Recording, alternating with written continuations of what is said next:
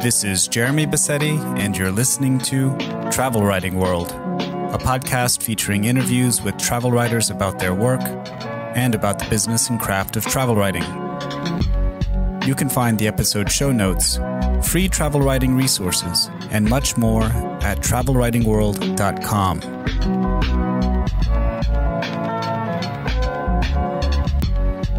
Where can travel writing go in the 21st century? Author and lifelong travel writing aficionado Tim Hannigan sets out in search of this most venerable of genres, hunting down its legendary practitioners and confronting its greatest controversies. Is it ever okay for travel writers to make things up? And just where does the frontier between fact and fiction lie? What actually is travel writing? And is it just a genre dominated by posh white men? And what about travel writing's queasy-colonial connections? Tim Hannigan joins me today to talk about these issues, which he writes about in his new book, The Travel Writing Tribe. He also gives a discount code to purchase the book at 25% off at the end of the episode, so be sure to stick around for that. Before we begin, though, I'd like to give a shout out to Ryan Gibbs for supporting the show. If you'd like to support the show with only a few dollars, pounds, or euros a month, please visit travelwritingworld.com/support. Also, another shout out to Eric De La Gente, who left a wonderful 5-star review on Apple Podcasts. If you enjoy Travel Writing World, please leave a review on whichever podcast app you use. And now, here is Tim Hannigan. Tim, welcome back to the podcast. Thanks so much, Jeremy. It's a pleasure to be back. Thanks for having me. I invited you on to talk about your new book, The Travel Writing Tribe. So I want to begin by talking about a story that occurs at the beginning of it. It was an early spring day. You were on an assignment for a magazine to profile a writer. So you set off to Cornwall and you knocked on the writer's door. And the man cracked open the door, invited you in for a drink, and you two sat in a messy library as he took sips from his glass flask, and you talked about travel writing. So I was wondering if you could tell us about this experience that you open up the book with. Sure, yeah. The writer was Philip Marsden, who's a writer I sort of admired greatly. He was kind of one of the writers as a younger person reading travel writing, really getting into travel writing. He was one of the kind of big names of the 1990s. There was this whole sort of mass of British travel writers, kind of the second generation of late 20th century British travel writers. The first ones were sort of Colin Thurbrand, Bruce Chatwin, Paul Theroux, although he's American. He was based in Britain when his travel writing career started, and Jonathan Raban. And then at the end of the 1980s, coming to the 90s, you got this second wave, which was Philip Marsden, William Dalrymple, Sarah Wheeler, and people like that. So Philip Marsden was somebody I read for many years and sort of greatly admired. So I was tasked to go and do this profile of him for a magazine, but I kind of took it and ran with it and asked him things that were never going to go in a glossy magazine article, things about travel writing practice, things about the ethics of travel writing. Really took the opportunity to dig into it. And as you know yourself, travel writers generally like talking about travel writing, and Philip Marsden was very happy to let the conversation run. So it ran on, and then I was left to try and pluck out a kind of fluffy magazine article out of it, which I did eventually. But it just set this idea in place that this approach, going and talking to travel writers, might be a way to dig into concerns and worries and anxieties around travel writing that I'd had for a long time. As somebody who was kind of a travel writer myself, somebody who dabbled in travel writing scholarship, and somebody who was a lifelong committed reader of travel writing. It was a genre I was fascinated by and obsessed by, but also just a little bit concerned by. And I don't really think there is another mainstream popular genre that is potentially so problematic, or at least interesting in a slightly difficult way as travel writing. There are questions around travel writing you just don't get with novels or even memoir. So yes, I just came to this idea that talking to travel writers might be a good way to dig into those things and really confront them. Yeah, great. I wanted to start out with this scene with Philip because it introduces some key concepts that you return to later in the book, as you alluded to, the ethics and the concerns, and namely, one of the issues that the book deals with pretty heavily is this idea of truth in travel writing. But before we go there, before we start talking about some of these issues like truth, I want to circle back and ask you about something you and Philip spoke about, and that is the idea of the classic travel book in terms of its formal qualities. So I'm wondering if we can dive a little bit into the definition debate. So how would you define travel writing? And I guess maybe why do academics have such a hard time defining the genre?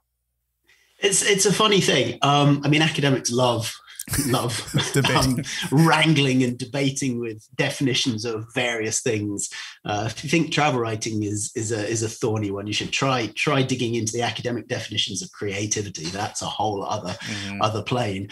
So I think part of the reason that there is all this wrangling and debate around how exactly to pin down travel writing is just that's how academia works when it's confronting a thing, like to split hairs and not make any final definitive decisions. But I think there is more to it than that, because if you ask sort of non-academic people or academics who aren't in literary studies or who are in literary studies but just don't know travel writing, what's travel writing, you'll get a variety of answers. And people who don't read narrative travel books or literary travel books, if you say what's travel writing to them, they'll probably talk about Lonely Planet guidebooks and magazine articles. They'll kind of assume that's what travel writing is, which is writing about travel, but a very different thing to the kind of books that, say, Philip Marsden writes. So I think that kind of strange breadth is part of the problem. And then sometimes you'll ask somebody and they'll say, oh, travel writing, and they'll name novels about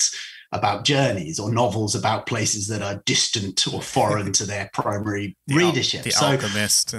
Yeah, exactly. Absolutely. I mean, it's a journey narrative. It's a quest narrative. Sure. So there's certainly a travel element in there. So I think partly it's that kind of that breadth. When talking about all of that stuff, I quite like the idea of calling it writing of travel or literature of travel, to take in all of that from The Alchemist to The Lonely Planet Guide to Southern Spain or wherever it might be. I quite like that idea. Now, that's clearly not a genre. That's a theme or an arch genre or something like that, if you want. But I personally think that there is definitely a genre of travel writing, and that's what my book is about. The people I go to talk to are writers in that genre, which is a narrative primarily received as nonfiction and overwhelmingly first-person mode. Now, that probably in itself isn't enough to make a genre. That's a form.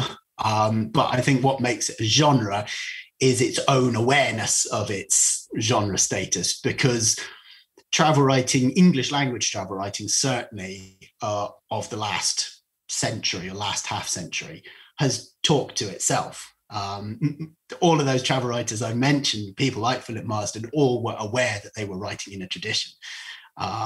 So they would nod to other writers in it. Philip Marsden, starting out, very much was looking to emulate Colin Thubron. Colin Thubron was very much writing in the tradition of Patrick Leigh Moore, Dan Morris, people like that. So I think that fact that there's intertextuality, that there's an awareness of a tradition, is what makes it more than the form and makes it into a genre. Mm-hmm. And you talked about Yeah. Sorry to interrupt. You talked about intertextuality as also being one of the features, I guess, of the form, but also one of the problems when talking about things like Orientalism and othering and the tradition of colonialism in literature. Can you talk a little bit about that?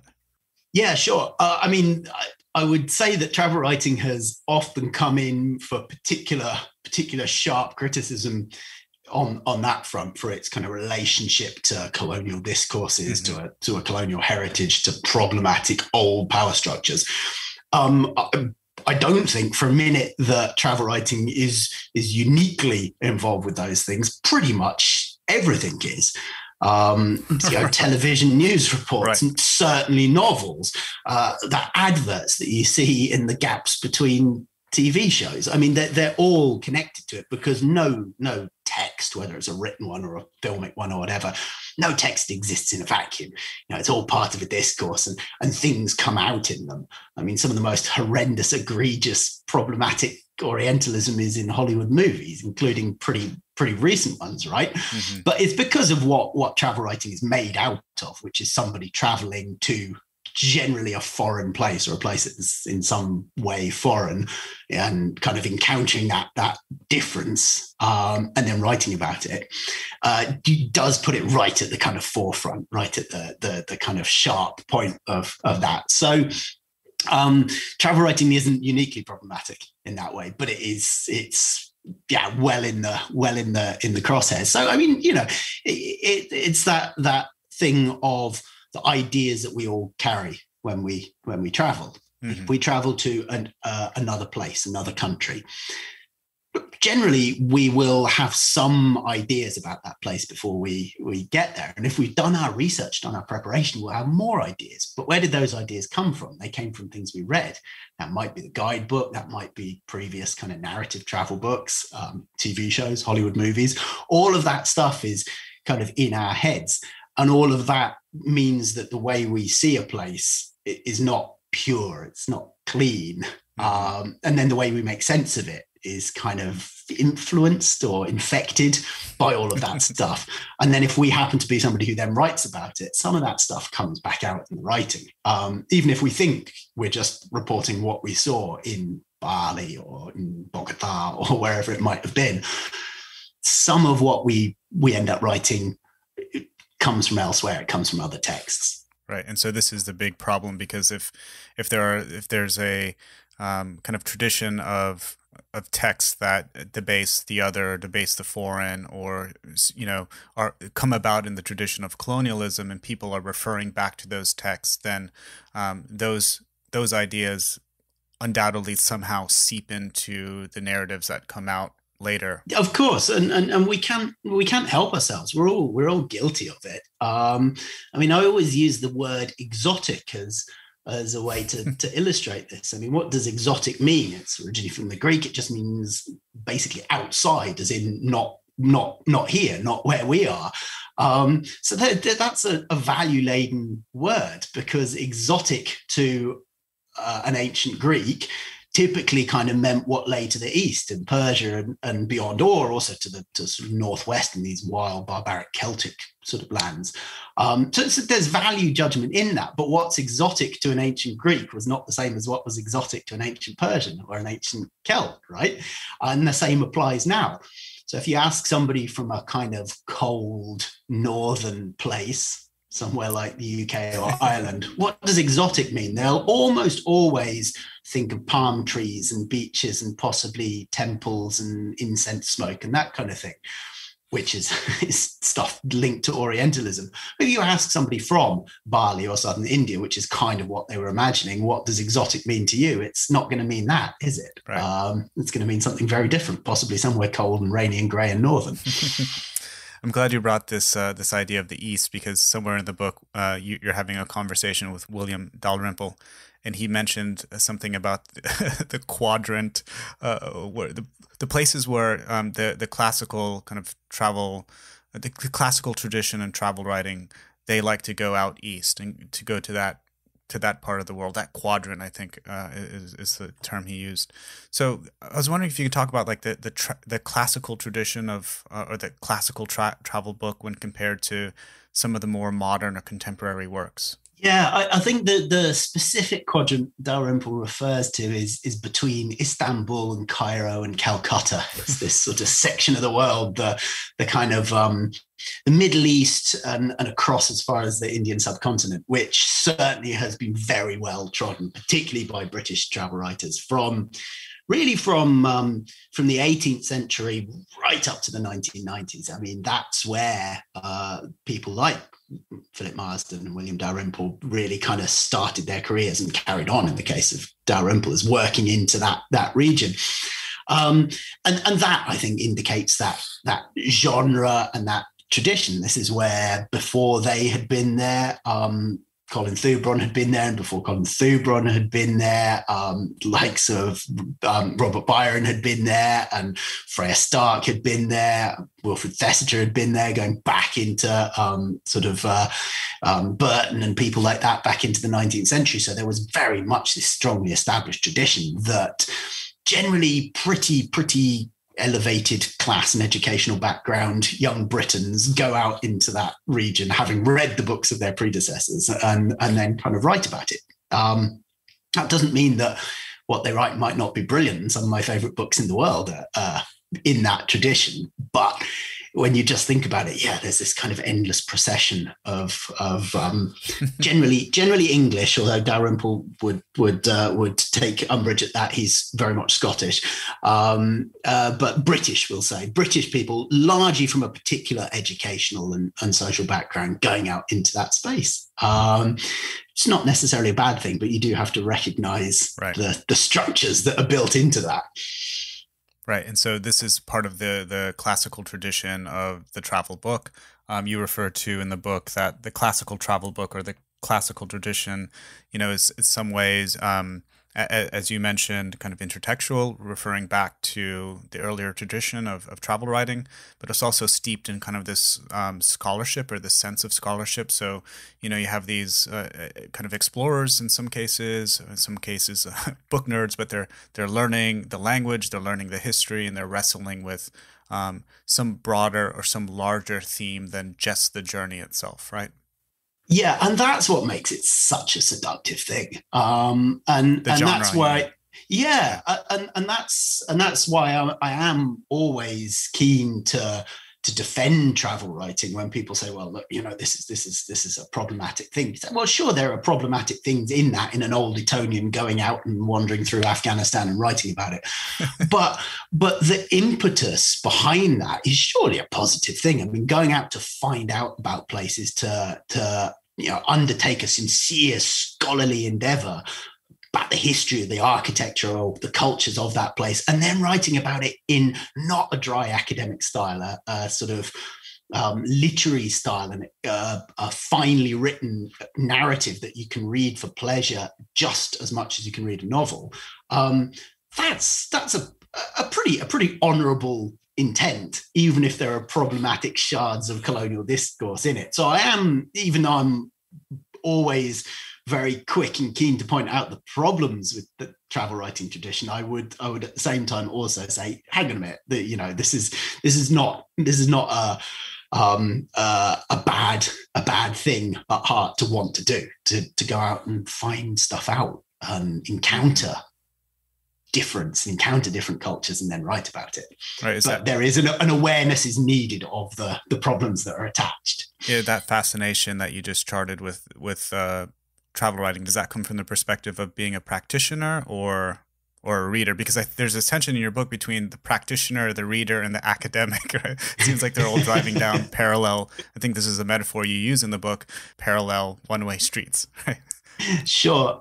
Yeah, look, it's kind of that was, in a way, although I didn't realize it at the beginning, that was what the quest object of the book turned out to be, trying to work out which one I am. Of course, you can be more than one thing. I mean, that's kind of key. Hybridity is key to the most contemporary travel writing. It's a real key feature of it.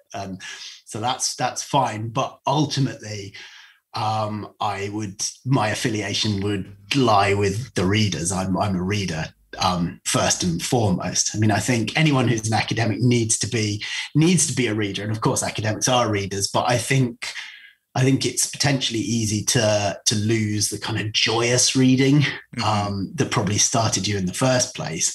And nobody who's a travel writing practitioner really is such a thing without having been a reader first and foremost. I mean, there are certainly travel writers who say or claim that they became travel writers without being steeped in the travel writing genre, but they would have certainly been readers of other things. Mm-hmm. So, I'm reader first and foremost, and it's as a reader that I just love, that picking up a book by somebody who is going to share with me a big load of knowledge that they have worked on, that they have gathered, and also a finely written account of the journey they undertook to sort of further explore that knowledge or to put that knowledge in context. It's as a reader first and foremost. Mm-hmm. You mentioned the quest object is trying to sort that out, but there's another quest object of the book, and as the narrative presents us, that you're going out to seek and interview living British travel writers, right? And so I was wondering if you could just give us a nuts and bolts sense of who it is you spoke with. How did you determine to speak with them, and maybe some of the issues that, as a reader and as a writer, you mention yourself in the book, and that is the gender debate. So nuts and bolts. Who you talked to? Why did you talk to him? And let's talk about sex. Yeah, absolutely. It was kind of an academic undertaking, but it was also a personal one. And it was meant to be a kind of journey through my own reading history. So when I was thinking about who do I want to speak to, once having spoken to Philip Marsden, this idea had really come together into a real project. So I kind of thought, who are the big writers? Who are the writers who fascinated me and were core to my early obsession with travel writing that became a lifelong thing? So they were those big names of the 1980s and 1990s. So those names kind of went straight on the list. That's people like Colin Thubron, and then going on to slightly younger generation, Rory MacLean, Sarah Wheeler, William Dalrymple.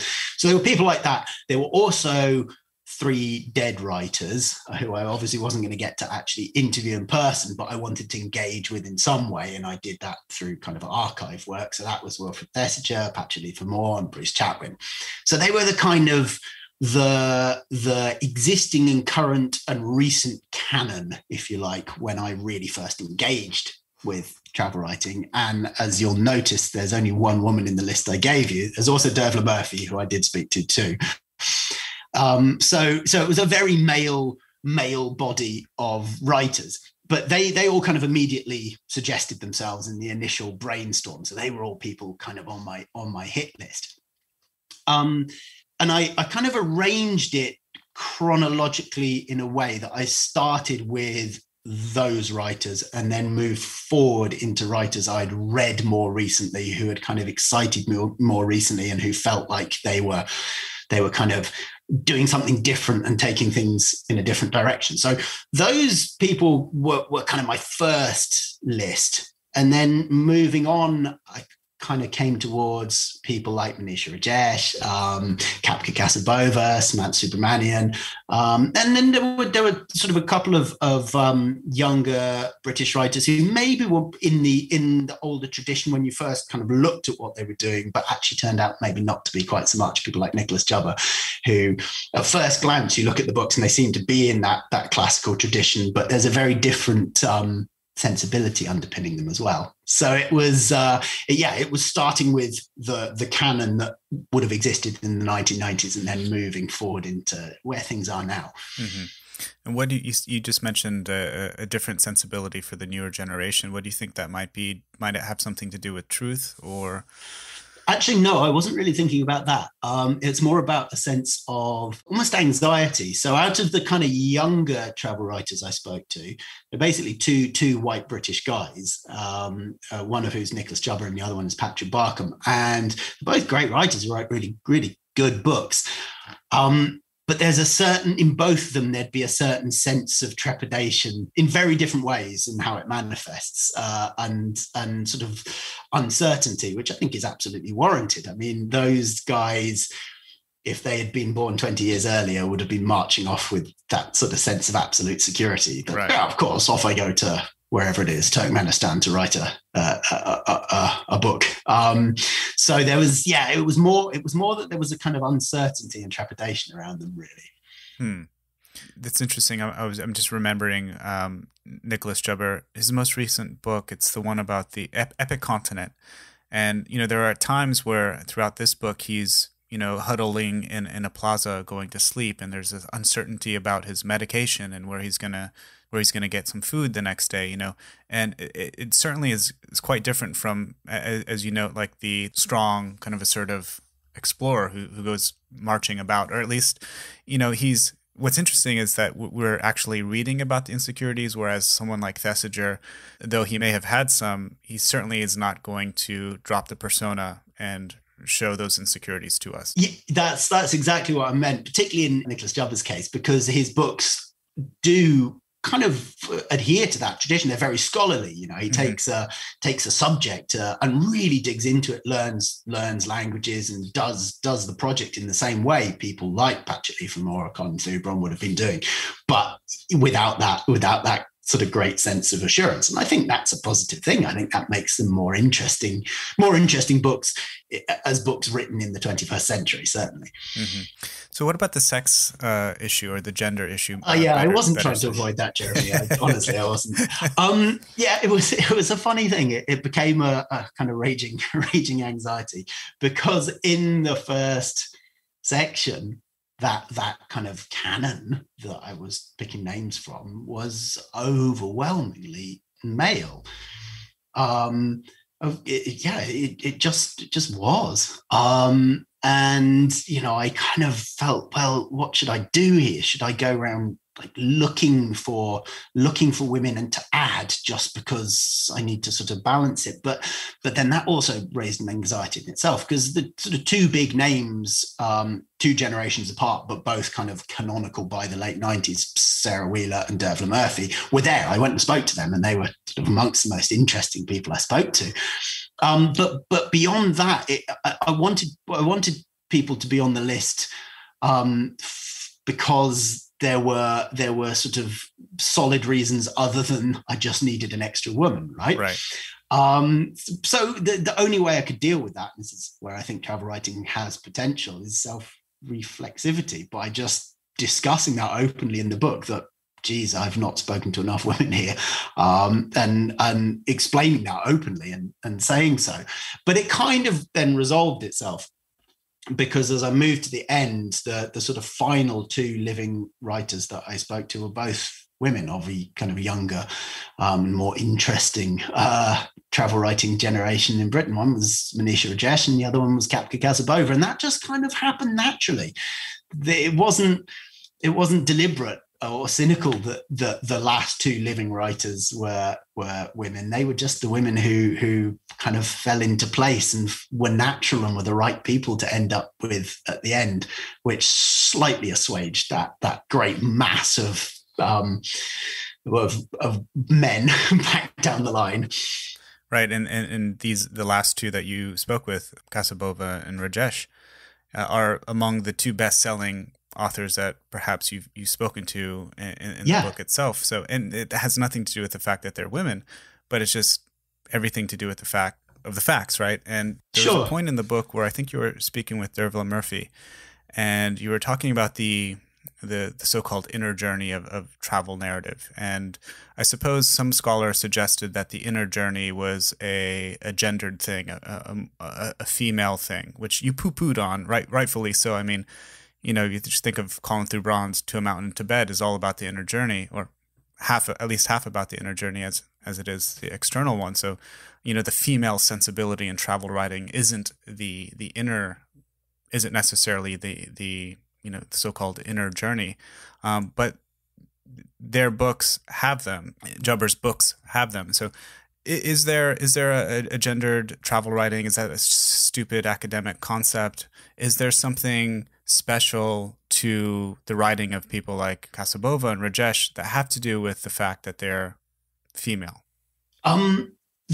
Okay, so behind that, there's a wider point in terms of sort of the questioning whether there's something intrinsically linked to inner journeys in women's writing. I mean, the person who would poo-poo that hardest would be Dervla Murphy herself. Right. I mean, she sort of scoffs at the concept. She's like, absolutely. I didn't have one. Yeah, but the interesting thing is she's very capable of that, because if you read her autobiography, Wheels Within Wheels, I mean, it's a sort of devastating read. Still done with this kind of matter-of-fact honesty, but very open about things. So it's not that she's sort of intrinsically incapable of revealing the inner self or doesn't have one. It's just that she's cycling a bike to India. She's not going to talk about what emotional problems she has. That's her kind of her perspective on it. But in terms of, is there something specific to women's travel writing, particularly maybe the more recent ones? And I think Sarah Wheeler is a sort of exemplar of this. And then Katka Gaspova and Manisha Rajesh come later. There fundamentally is something, and that's the fact that travel writing, unlike writing a novel, does demand you to get out there into the world, does demand you to leave your room. You can write a novel without going anywhere, without interacting with anyone. But if you want to write a travel book that kind of is received as a travel book by readers, you need to get your backpack and get on a train to Russia or wherever it might be. You need to go and wander around villages in the Balkans. You need to do those things. You need to hitchhike through Chile.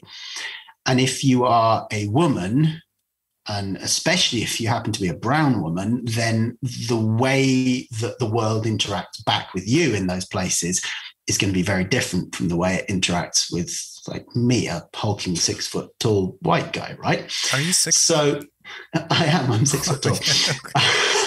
Don't look at you. Thank you. I think. Yeah. I'll take that as a positive. Yeah. I'm 6 foot tall. So there's a fundamental difference there. So the actual matter, the material that provides the travel writing with its raw source is always going to be different if you're a woman.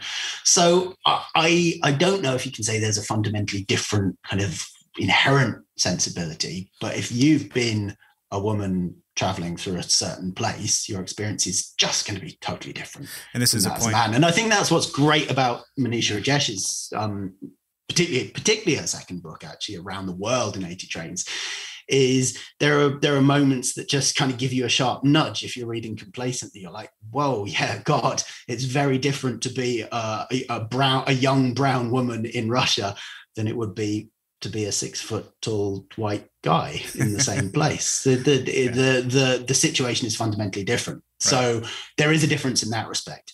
As to whether there's some kind of essential core difference in the sensibility, I don't think you can say one way or the other, because you've got Dervla Murphy on one side and then Sarah Wheeler on the other side. Right.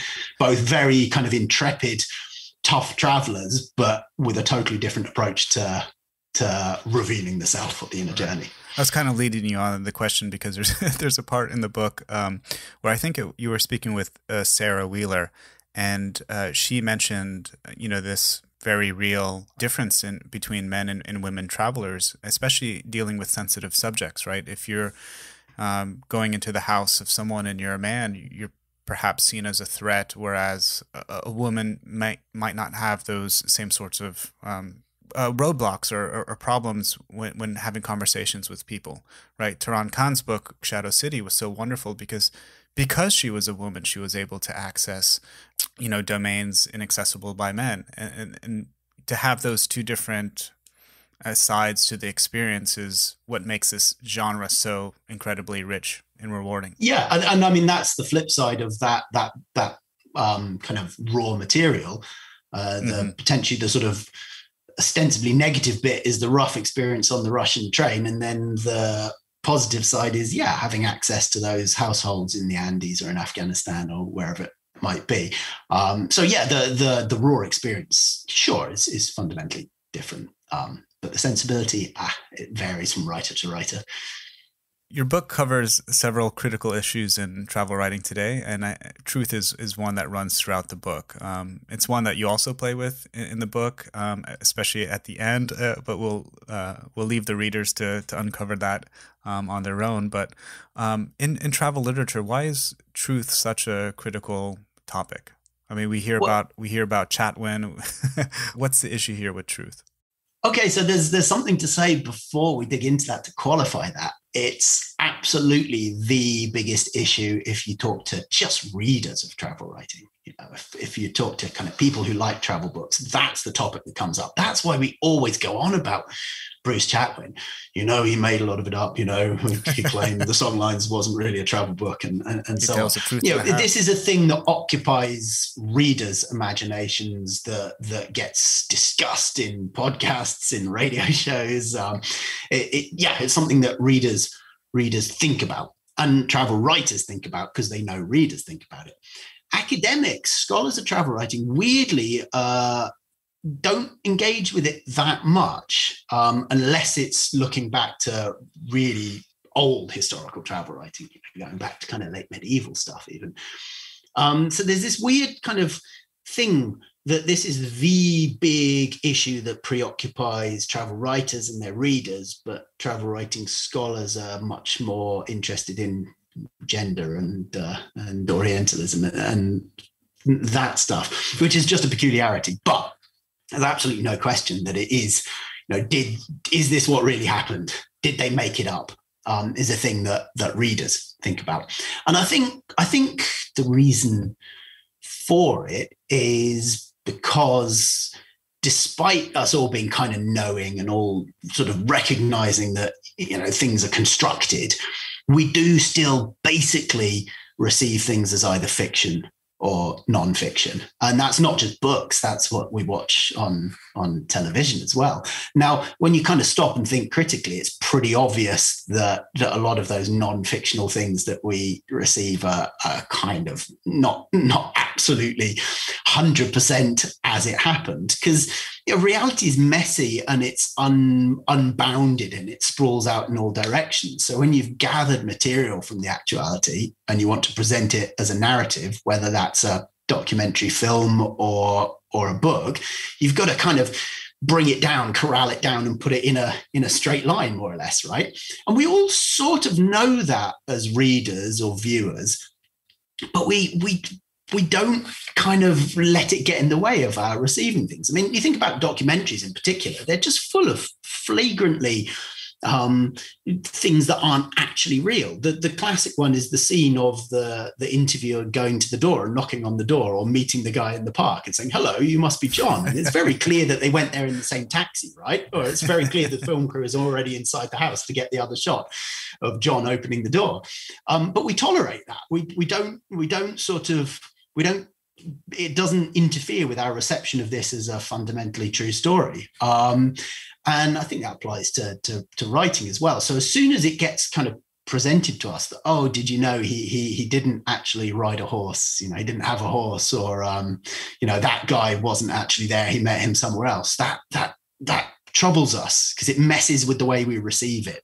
So I think that's why this idea of truth or not telling the truth is such a key issue, because we don't like it as readers. It breaks the inherent contract between the reader and writer. The reader picks up the book, expects to read a nonfiction book, right? It can't be fiction. But what about fudging things? As you mentioned, you have to corral everything into a straight line. I mean, does it really matter that Thubron might not have thrown an owl out of a train in China? I mean, do details like that really matter from the perspective of a reader, maybe, but from the perspective of a writer for the narrative? I mean, how important are those? Yeah, it's a funny thing. They definitely do matter for very many readers. Not all readers, but a lot of readers And it can be just minor inconsequential details. If you tell a reader, oh, book X, I wrote that I was in a car on that bit, and I went to town A and then to town B. Actually, I took a train to town B and then thought, well, I better go back to town A. But a lot of readers will respond really, really badly to that, even though that stuff was done for the sake of the narrative. The way you've reshaped it was to make a more logical and coherent narrative. So it does impact, and I think that's the fundamental underlying tension of travel writing. And I think this is one of the kind of key things that came out of the project and that is central to the book, is really making clear just how much of a tension that is for all travel writers, negotiating that tension between reporting what exactly happened and producing the smoothest narrative. And you mentioned it earlier, I ran into that problem myself. I had to rearrange things a little bit just for the sake of logic. Now, the conclusion I kind of came to at the end is that the way to deal with this, to be ethical about it, is to reflect on it within the text. And that's the great thing about travel writing. That's kind of its ethical redemption, is its capacity for meta-narrative, is the space that there is in a travel book in a way that there isn't in a novel, at least not a highly experimental novel, to talk about what you're doing as a writer, to reveal the mechanics. Nicholas Jubber said something lovely about, a travel book is like being backstage. And I like the idea of lifting the panels off just here and there, just saying, I'm just doing this, just to let you know I'm doing it because of this. So that's what I end up doing in the book. I just tell people that, it more or less happened in the order that I told it happened, the individual encounters, but I have moved them slightly, and this is how they actually happened. So now you can make your judgment. Yeah, that's a great way to put it. I was thinking about it in terms of the performance convention, breaking the fourth wall. So for the listeners, if you haven't heard about this convention, imagine a stage, right? And there are more than three walls, but imagine that there's the back wall and the side walls, and on the floor there's a stage, and there's an invisible wall between the audience, the spectators, and the actors on the stage. In a traditional, performance, the actors pretend that the audience is not there, right? But the actors or the actors or performers who break the wall somehow acknowledge that they're in the play themselves, or acknowledge the audience. And you're right. Travel literature often peels back the veil, or we get a peek behind the curtain and see what's going on in the construction of the very thing that you're holding in your hands. And it's fascinating. No other genre does that. No, and it's just got such a rich capacity for it. It's there. So if anything, that would be one of my big arguments at the end to anyone else writing travel writing, whatever kind it is. Make use of that capacity to have a meta commentary on the text. I mean, that sounds really highfalutin and maybe off-putting, but it doesn't need to be. It can be just as simple as saying, oh, by the way, actually that happened on Tuesday rather than Wednesday. But so, the reason I put it this way around is it just wouldn't have made sense narratively. And people like that. You think about kind of TV shows and films that bring that element in, that break the fourth wall. People love it. There's in the last couple of years, there's a sort of comedy drama show called Fleabag in the UK that everyone just adores. And the reason they adore it is she's forever breaking the fourth wall. I mean, it's not sort of a slapstick comedy. It's a sort of realist comedy, but she's always addressing the camera or nodding to the camera. So you can do that in travel writing too. And I think that's where there's real rich potential. In the United States, it's the Parks and Recreation. Have you seen that show? No, I've heard of it. It's wonderful, but there are always asides. The camera pans to the actor looks squarely into the lens and gives a wink, or has an aside conversation as if it were a documentary. They're all kind of actors in this documentary, which is very interesting. We talked about truth. What other critical issues do you deal with in the book? So we sort of touched on gender already, which I absolutely did. The kind of underpinning one that runs all the way through it is the idea of representing otherness, the travelee. The travelee, yes, to use the kind of gruesome academic term. The travelee is the person who is traveled past by the traveler and then typically represented in the text. So that's the big issue drawn from the academic study of travel writing. And that was kind of what I was thinking would be fundamentally key to it at the start. And it is, and it runs all the way through, but gradually this truth thing just rose up and kept smacking me around the back of the head and saying, hey, talk to me. Because those two are related. Yeah, that's a big thing, the representation of otherness, of other places, of other people, other cultures. Okay, so out of all of the critical issues that you dealt with in this book, what one or two lessons did you learn that you're going to take away and apply to your upcoming book about Cornwall? Thank you for mentioning that one. So there was definitely kind of changes in my own perspective on travel writing. I had, for a long time, if you'd asked me who are the writers you really, really kind of admire and that you would aspire to emulate, I would have certainly in the first few have listed Colin Thubron and Philip Marsden. And they certainly in their earlier work did have this sort of self-effacing mode where, the author figure, although it's all written in the first person, the author figure is really just the kind of outward focused eye, channeling the knowledge that they've got from the library and reporting the experience that they've had on the ground. And I kind of liked that idea and was sort of wary of really inner journey type books. Say they were self-indulgent or solipsistic or so on. I didn't really want too much of that, I thought. But what I came to realize over the course of doing this series of encounters, and then writing it as a book, that actually that element of inner journey is actually an ethical mode in itself. What do you mean by that? There's a wonderful, wonderful book called The Vulnerable Observer by Ruth Behar, who's a American anthropologist, but from a Cuban Jewish background. So she's got a really interesting sort of heritage herself.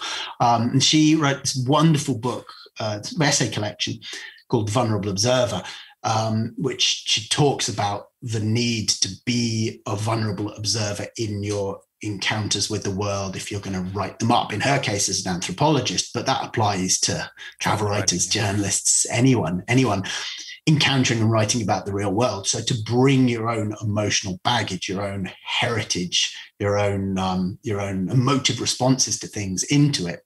One, it makes it more interesting, but two, it makes it more ethical, because then the panels have come off again. Some of that backstage stuff is appearing. So I really definitely have strongly kind of come to the idea that self-reflective and reflexive mode is really, really important. So that would be lesson number one. And then lesson number two is what we were talking about just a moment ago. Use the capacity for the meta narrative. Use the capacity to talk about what you're doing and why you're doing it. And those two things, I think, are where travel writing's great ethical redemption and ethical potential is. And the amazing thing is, when you stop and think, they were there all along and they were being used all along. I mean, you look at a writer like Jonathan Raban, who's one of the big canonical figures of that 1970s, 1980s generation, kind of a posh white man. But if you read his books, they're full of that. They're full of real reflection on his positionality, on how he's being seen, who he is in this circumstance, and also on what's feeding into the text itself. So it wasn't sort of hidden away. It was being used, and you can go back way earlier than that and find little traces of it, even in some of those kind of even colonial era travelers here and there. So those are the two things. The sort of reflecting on yourself and using the meta narrative. And a place to go back to the insider outsider, as you mentioned in the book, or the outsider insider, going back to Cornwall, your home. No. Yes. Oh, definitely. And I mean, yeah. So I'm about to head off on a journey, a long walk through Cornwall, which is where I'm from. for a book which will be published by Head of Zeus in a couple of years before it comes out. It's provisionally called The Granite Kingdom, a Cornish journey. It may very well be something else by the time it's done.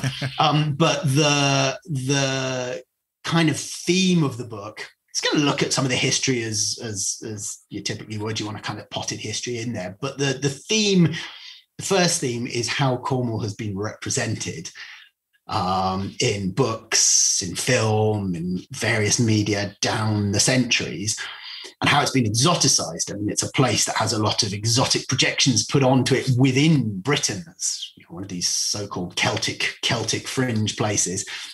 So it's going to look at that and address all of that, but it's also going to try and dig into how that then impacts the Cornish sense of identity and a Cornish sense of like auto-otherness, if you like, the idea. Because a lot of Cornish people would tend to say, oh, we're Cornish, we're not English. And maybe all sort of auto-exoticize. And then as you dig further and deeper into that, in my very personal circumstance, there's the fact that I do strongly identify as Cornish, but I wouldn't be ethnically Cornish. I'd kind of be ethnically Irish. I mean, my dad was from Scotland, from an Irish family. My mum grew up entirely in Cornwall, and her mum lived most of her life there. But there's no deep roots beyond that there. So, and there are some people in Cornwall who would kind of give it an ethnic quality. So that then leads me on to that question: is, can I call myself Cornish? Am I Cornish? Where do I really come from? Which as a white British guy is not something you customarily have to ask yourself or get asked, but it's probably worth asking. It sounds like there's a lot of fertilizer there for kind of struggling or wrestling with a larger theme more than just a walk through the Granite Kingdom. Oh, definitely. Yeah. It's not just going to be a walk by no means. Tim Hannigan, thank you so much for coming back and talking with us. Your new book, The Travel Writing Tribe, comes out, I think, next month or in August in the United States, but in the UK, it's out already if you purchase it through the publisher, no? It is. It's available now if you go to the publisher's website. Their publisher is Hearst, and I have a discount code to share with listeners of Travel Writing World. So I will give that to you in a minute. So it's available now if you order it from Hearst, and it will be available in all bookshops from the end of this month, from the end of May, and then in the US and worldwide, and as an ebook, it should be out in August. It's very good. All lovers of travel writing ought to pick up this book. It's exciting. It is a travel narrative, but it deals with the critical issues in travel writing, and it's not dry academic, although it does deal with some of the critical issues. So everyone go out and get his book. What is the discount code? TTWT, The Travel Writing Tribe. So TTWT, capital letters, 25. Very good. We'll put that code in the show notes, and wish you success with this book. Thanks for coming on. Thanks, Jeremy. It was a pleasure. You can find the episode show notes and much more at travelwritingworld.com. Please remember to subscribe to the show in your favorite podcast app. And if you find the show valuable, please consider leaving a review or supporting the show with only a few dollars a month at travelwritingworld.com/support.